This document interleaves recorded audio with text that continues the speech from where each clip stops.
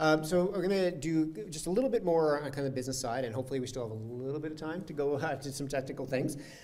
So we kind of touched this briefly when we were sitting up here about kind of the role of wireless and fiber and stuff. And I just kind of like to get your opinions on, I guess, what percentage of your network is fixed wireless today? What do you think it's going to be in the future? And do you think you're going to continue with large sites feeding many customers, or try to go deeper in the neighborhoods and do shorter ranges? How do you see this playing out for fixed wireless and other access technologies in your business? I think we're 90% wireless today, with the rest of it being a mix of fiber and cable. I think obviously the end game for, I know Brian would agree, it's fiber. You know, if we could get fiber to the customer, then that's ultimately the best thing. However, it takes a long time, and we can deploy wireless now. And I think for us, pushing that mini pop model, 60 gigahertz, and leveraging as much of the technologies that are out there today as possible is where I see us going, and pushing the millimeter wave as far as you can with some kind of a backup for it, and the integrated solutions that make that seamless transition between millimeter wave and you know, some kind of backup band, whether that's licensed or not, is really the future. And that's where we're going. Is it's not easy for us to always build fiber somewhere, but I can always put in a wireless link generally. So I want to stretch that as far as I can.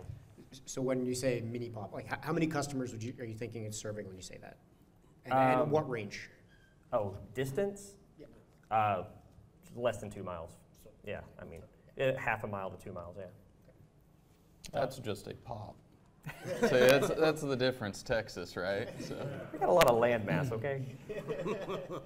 Don't say that to the Alaska guys, though, because there's, what, 3 Texas? There's like 3 of them here, so. We're 100% fixed wireless today, and I don't think fiber is a bad thing. I think it's a very expensive thing in rural areas. So, you know, if we were going to go cover a town, 100% coverage, you know, 10,000, 20,000 homes or something, we'd probably want to do fiber because your cost per home passed is much lower. You know, wireless has cases in towns like that too. But right now we're fixed wireless. That's where we're going to stay. But we are trying to get closer to the customer, right? Micro pops, like under 5 miles, instead of doing those 9-mile shots, or we want to go to 5. And then in town we want to do, you know, the half-mile shots. You know, what we call a true micro pop, a rooftop site, 20 feet high. You're only going to go that half-mile range, if that. So that's what we're going towards right now. And Joink, you're a hybrid, basically. Yeah. So we're a WISP and a FISP and an MSP. So from subscriber count, by far we have more fixed wireless subscribers. From revenue, we're about neck and neck.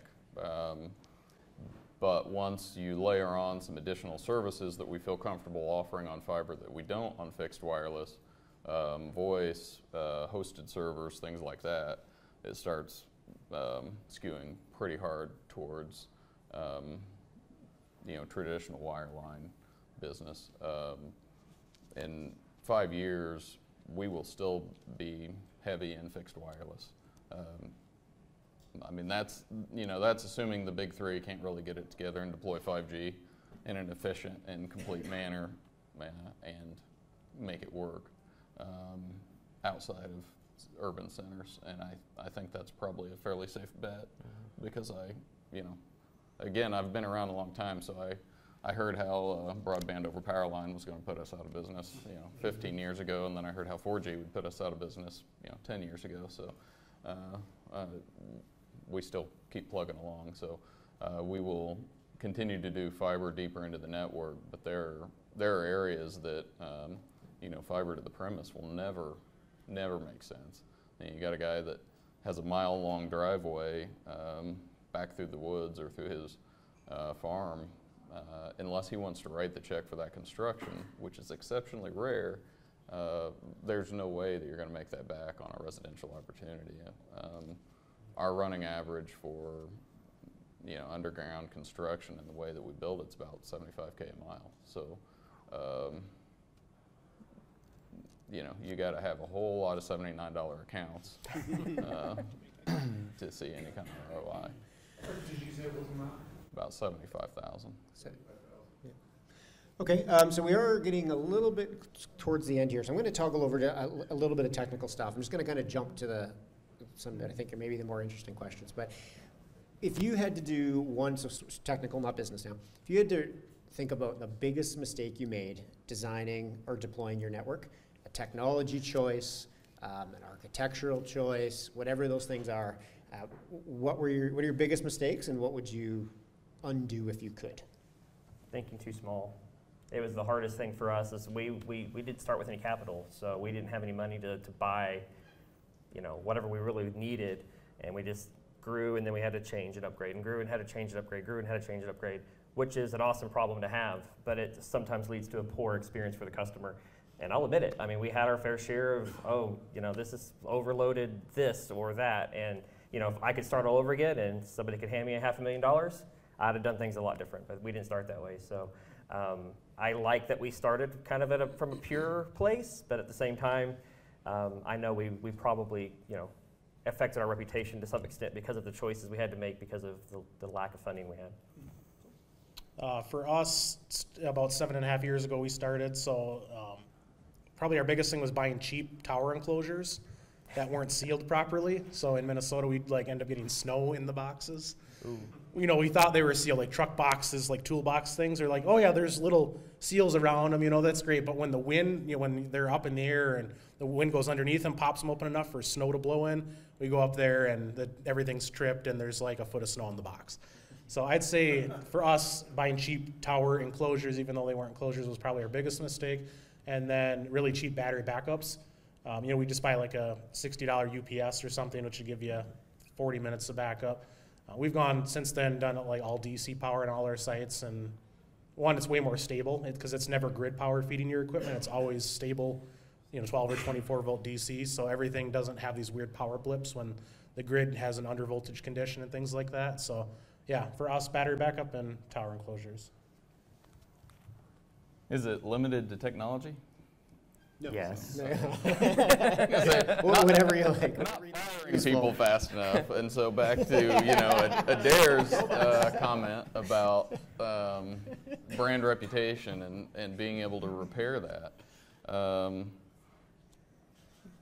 We've had a lot of bad employees and didn't have the right monitoring tools and checks and balances. So you have somebody that goes out and throws up a complete garbage install in December just to tick the box that it was done, and then the customer has problems, and if you only have a couple installers, that same guy may be getting sent back over and over to the job, and he's not going to say, "Oh yeah, I did a terrible job every single time I've been here, man. This is awful." And so eventually, and we've tried to run QC with others in-house that were maybe a little bit cheaper per hour to do the QC, but maybe they also weren't as particular, or they're buddies with the guys because they go out drinking on the weekend, right? So they don't really want to say, "Hey, Adair, what were you thinking yesterday at this install?" Eventually, I just got frustrated with the problem, so now I do the QC, or partner in crime, Daniel, who is at home taking care of the network now, he'll do QC, and so it helps that they know that it will be looked at. There's a high probability. We don't look at every single job in person.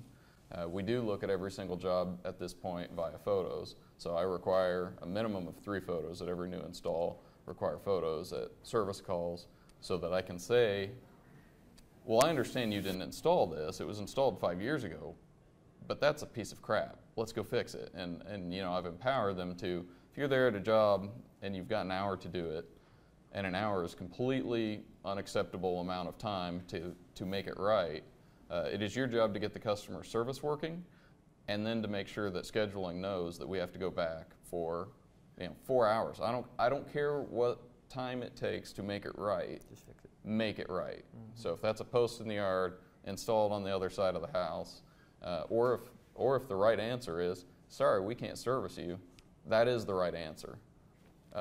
Because they will be pretty upset when you tell them that, especially if they don't have other options.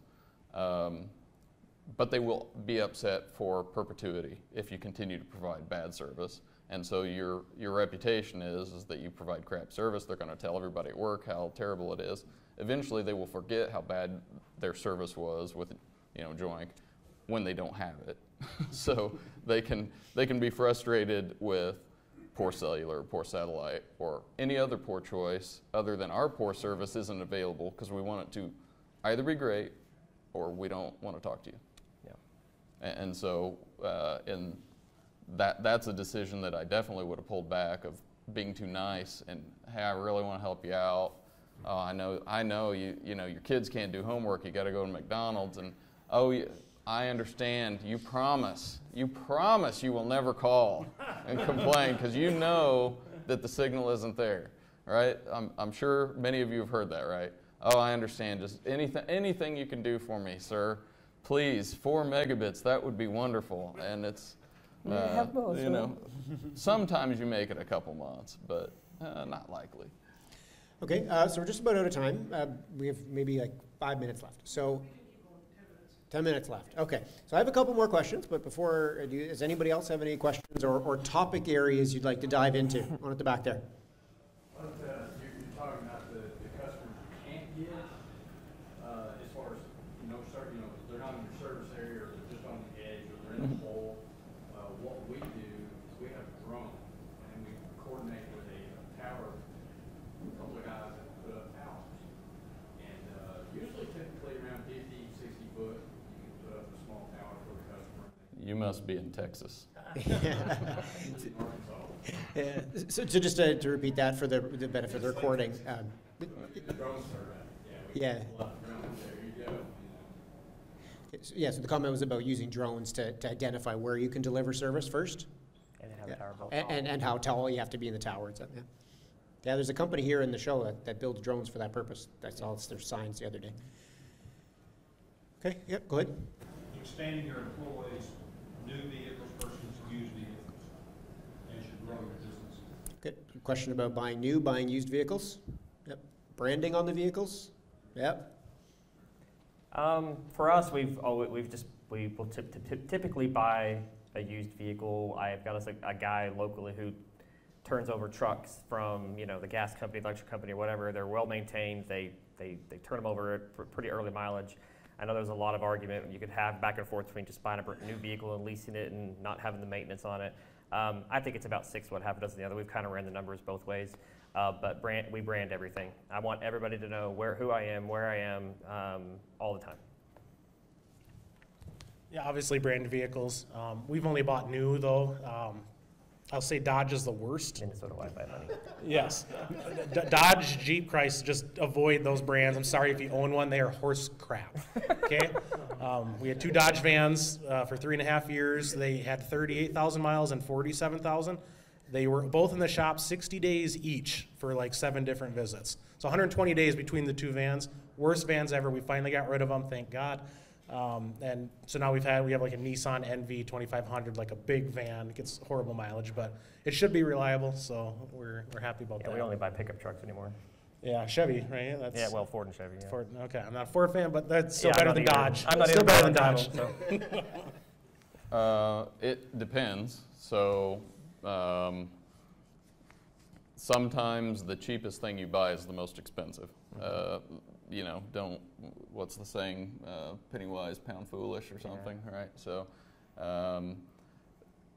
what we have done, we buy for our fixed wireless guys, we buy new Nissans. They come with a 5-year, 100,000-mile warranty. So in theory, other than something that we caused from, being idiots, or just wear and tear items, it should be a $0 cost. So far that's worked out. We're in our first round next year of replacing those. But it helps to know what kind of mileage you drive. So like Adair's network, it's 4 times the area of mine. We're averaging around 20K per vehicle per year. Well, 20K times 5, that's about 100K. That's the bulk of my analysis. Because we did previously buy a lot of used gear, and oftentimes you're putting $1,000, $1,500 in it Yeah. fairly soon after. I mean, ball joints, stuff, not because it was misused or mistreated, Wear item. they're just a wear item. And so if you're having to put new wear items in within the first year or two, and labor rates keep going up, shops are charging more and more, before long the cost of just buying new helps. For our heavy equipment, we buy almost exclusively used. I can't think of anything on our fiber crew, vehicle-wise, road DOT-wise, that was bought new. We've got a few new drills, but we started with used. Our theory was our guys can tear up something with faded paint just as easy as the shiny stuff. 100% guarantee that that is factually true, and they usually don't give you warranties on those type of heavy equipment. When it breaks, it's usually not a wear item or a warranty item. It is more commonly Operator user. error. Yes, that is the generous way to describe it. Operator error. Okay. So we got just a couple minutes left. I guess one final question. If you had a magical wand and you could solve one technical problem by waving it today, somewhere in your network, in the core network, in the access network, what would be that one thing you wish you could solve or someone else would solve for you? Talent pool. Fiber. I guess I don't have a quick answer like these. But, Abracadabra. quadruple access point capacity. There we go. That's our biggest problem is last mile. So.